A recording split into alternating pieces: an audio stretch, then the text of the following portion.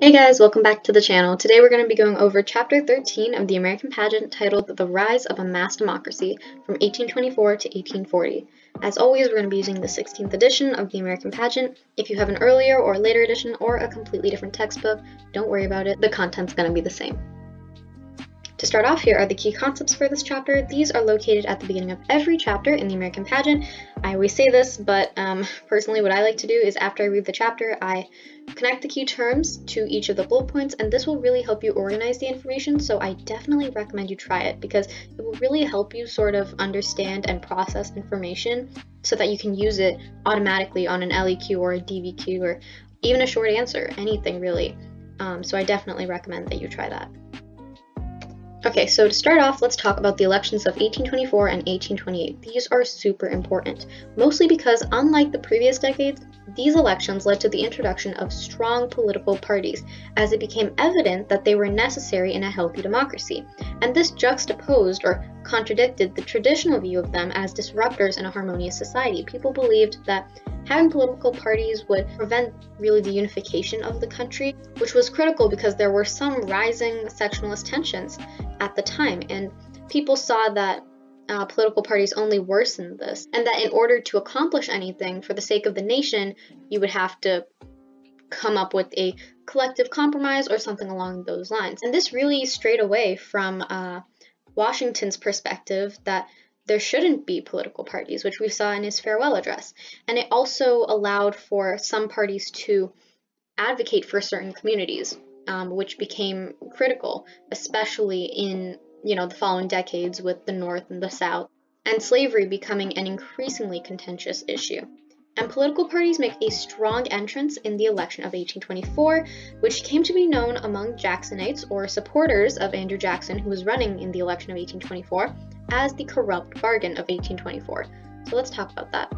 To provide some background, the candidates for the election were James Monroe, John Quincy Adams, Henry Clay, William Crawford, and Andrew Jackson. And what happened was, Andrew Jackson, the war hero from the West, from the Battle of New Orleans, condemned the corruption and privilege in government. And he was very popular, but he didn't win the majority electoral vote. And so the House of Representatives has to choose the top 3 candidates that will continue in the presidential race. And so Henry Clay, who's also the Speaker of the House for the House of the Representatives, is surprisingly kicked out, but he still has a lot of power over who wins. And Clay supports John Quincy Adams, who wins and chooses Clay to be the Secretary of State. And so Jackson supporters are outraged, claiming that JQA bribed Clay, oh that rhymed, and stated that it was a prime example of elitism that directly opposed democracy. Essentially, Jacksonites were saying that it was sort of like both sides win, and Clay was trying to get JQA into office in order to further his own ideals and to become Secretary of State, because in previous decades and previous administrations, those who were Secretary of State tended to become the presidents in future elections. So Jacksonites are super upset about this. And unfortunately, John Quincy Adams' presidency, unlike his earlier foreign policy efforts, were pretty uneventful. JQA is mostly known for his foreign policy, notably the Monroe Doctrine, but really his presidency was largely not that significant. This is mostly because a lot of people considered his presidency illegitimate. He also wasn't popular among the public. He was what was considered a minority president because the people necessarily didn't elect him. It was an electoral thing. And he also had nationalistic beliefs in an era of growing sectionalism. So his beliefs are, again, kind of contradicting what the people want. So he is very unpopular. However, this all changes in the election of 1828, and Jackson, a Democratic Republican, ends up winning the election, becoming the first president from the West, which is breaking the Virginia streak. All of the previous presidents had been from Virginia, so he's really breaking that streak and setting, a name for himself, someplace where normally Westerners wouldn't be. He called himself a common frontiersman, but in reality, he was actually pretty wealthy. And he also hyperbolized JQA's corruption. He said that John Quincy Adams was so corrupt, elitist, and all of these different things. And this was kind of hypocritical because Jackson himself, well, first of all, would come to be pretty corrupt, and he was also pretty wealthy himself. He wasn't like a poor common man. He started out that way, but he was not that way as he ran for president. And one example of Jackson's corruption is the spoils system. And in this system, Jackson would reward political supporters by giving them positions in public office. And because many of them were from the West, they were often uneducated, which meant that there was a lot of corruption and unfit people in important public office positions. Jackson countered, saying that it was actually democratic to give the common man a voice in politics. And well, yeah, it's true. Everyone should be given a voice in politics, but there are certain ways of doing that, and this is literally just not going to help the entire democratic system because unfit people will make unfit decisions, and it will ultimately not end well, as is demonstrated during this era. Another issue that comes up in the Jacksonian presidency is the nullification crisis.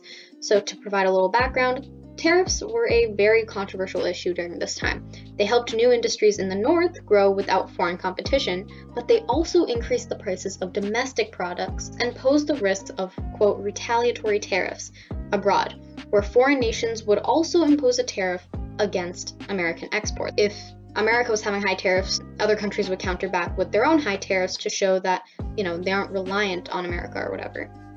So this was definitely a double-edged sword, and it would really highlight whether a president wanted to help out the North or the South. And obviously, the Southern agrarian society really despised these high tariffs. It was difficult for them to sell abroad, and they also didn't like the fact that it was benefiting the North. And you can really see this sentiment with the Tariff of Abominations in 1828. This was a bill that Jacksonites had promoted back in 1824 because they thought it would be defeated and make President JQA look bad.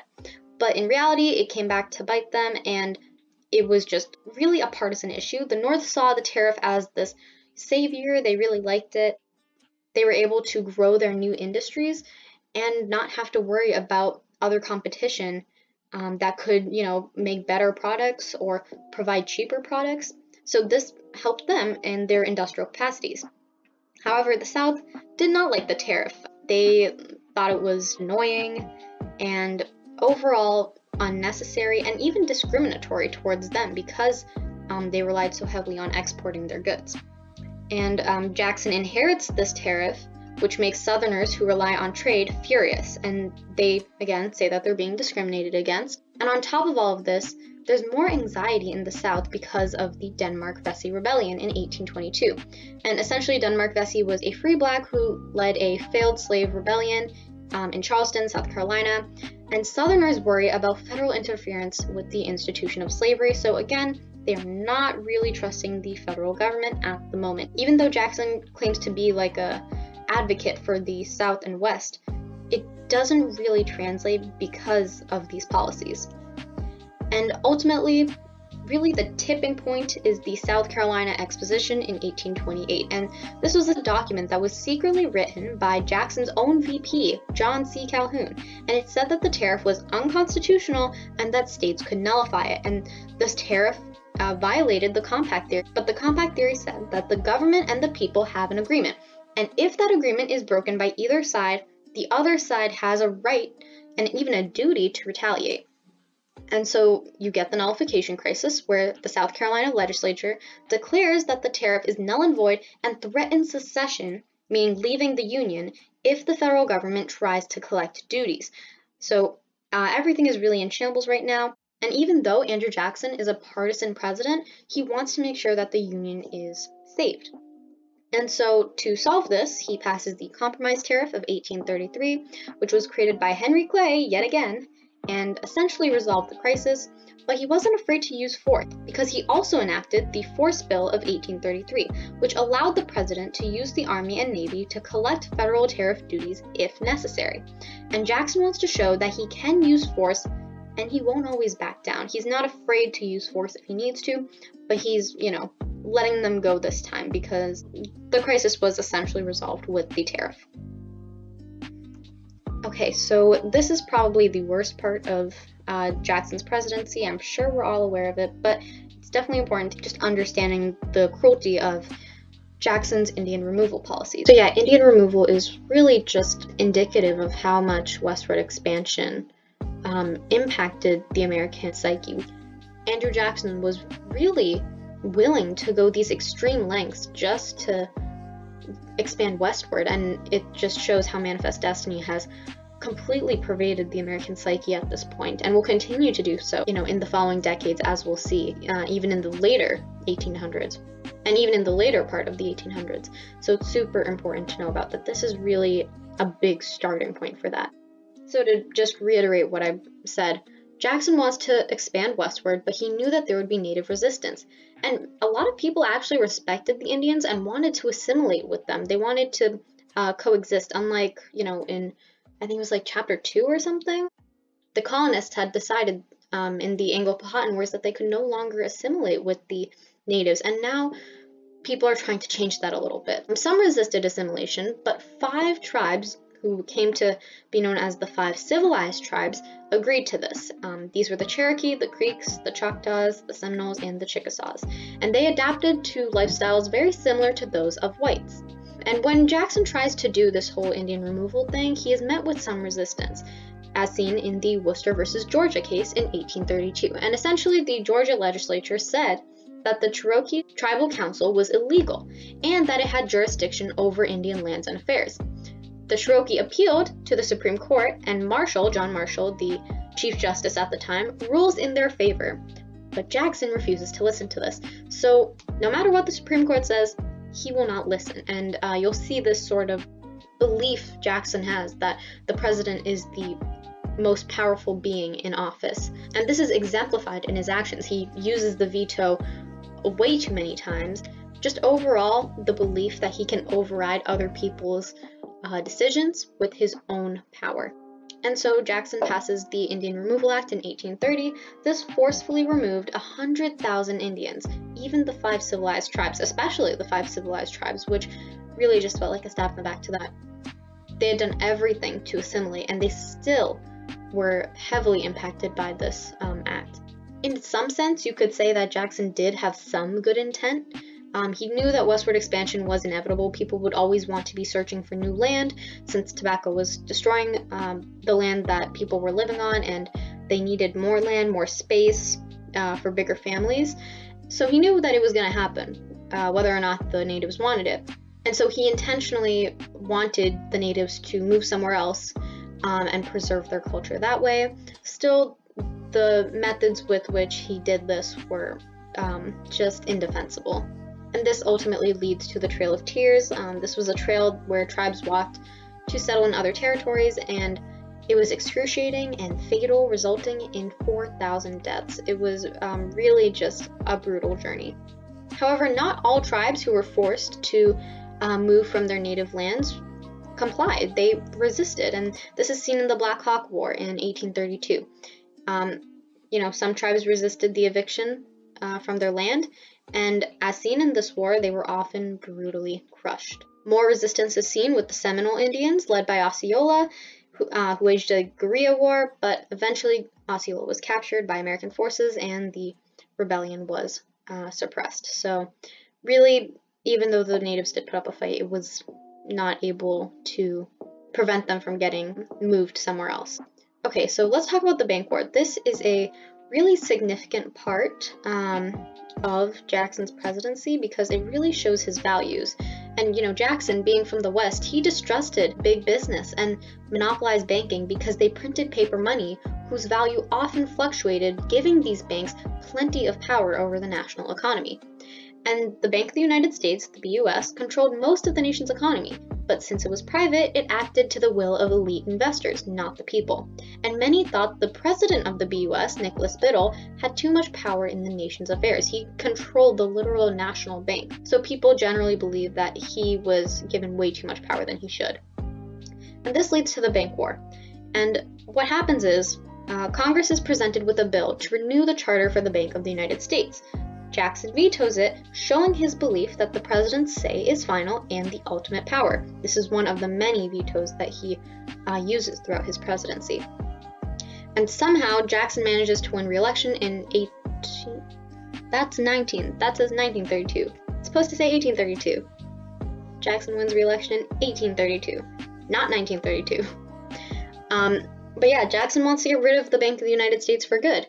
So he removed federal deposits, placing them in these local, state, pro-Jackson banks called pet banks, and this meant that there was no centralized bank, which meant currency and the economy in general was very disorganized, and it leads to a boom and bust cycle. Remember, we saw what a uncentralized government did following the revolution. The Articles of Confederation government did not do much and actually hurt the nation. It was only when we got the Constitution and we had a centralized power that we were actually able to get stuff done.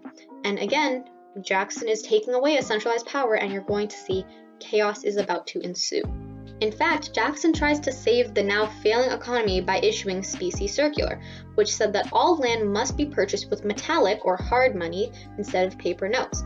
And although it stopped the speculative boom that was caused by the influx of paper notes, it also led to the Panic of 1837. So the benefits reaped from specie circular were minimal at best. And although Jackson's intentions were kind of good. He wanted to represent the southern and western parts of the country who saw the bank as a devil. He wanted to advocate for them. It really just did more harm than it did good.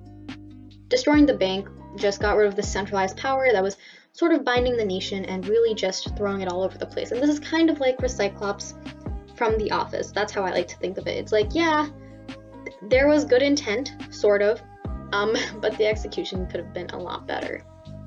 And during this time, you have a new party emerge known as the Whigs. These were anti-Jacksonites, and they compared his blatant abuse of power to that similar of a monarchy. They're bringing back these feelings of, a British crown that people are taught to despise. They also supported northern industrialists, active government reforms, and internal improvements, and they claimed to be the People's Party. And remember, Jackson was the People's Party, but now they're saying that Jackson wasn't for the people. He was working directly against them. So this is really turning the table on the Jacksonites. Okay, so before we talk about Texas, let's talk a little bit about the election, specifically the election of 1836. Martin Van Buren, a Jacksonite, wins against the Whigs, specifically their candidate, William Henry Harrison, giving Andrew Jackson a chance to influence policy through Buren. Buren is sort of serving like a puppet for Jackson. And unfortunately for him, Jackson's mess left Buren with the Panic of 1837, which was caused by rampant speculation and land purchased on borrowed money from the pet banks. And the bank war and specie circular only worsened this. Other than that, there isn't really anything significant about Buren's presidency. He was really only associated with Jackson. That's really his only significance in the larger scheme of things. So let's talk a little bit about Texas. Okay, so let's talk a little bit about Texas. And you should note that the US was looking to occupy this massive area, even though it was currently occupied by Spain. However, the Mexicans, who were also under Spanish control, win their independence in 1821. And a man named Stephen Austin is given a large plot of land in exchange for bringing in 300 American families. So now that Mexico has gained some independence, they are officially in control of Texas, and they're trying to populate the area more. But soon enough, tensions arose around slavery, immigration, and states' rights between these new families and the native Mexicans of Texas. And in terms of slavery, Mexico had emancipated all of their slaves by 1830. They were ahead of the game. But Americans refused to follow this rule and even brought more slaves in, which angered the Mexicans further. And the tensions were further flared when the dictator, Santa Anna, got rid of local rights and began to place an army to suppress rebellious Texans, people who wanted to keep bringing slaves in. Texans declared their independence in 1836, so Mexico had declared their independence from Spain. Now Texas was declaring their independence from Mexico. And Santa Anna, the dictator, violently battles the rebels at the Alamo. And although it was a defeat for the Texans, it galvanized them and led them to seeking independence.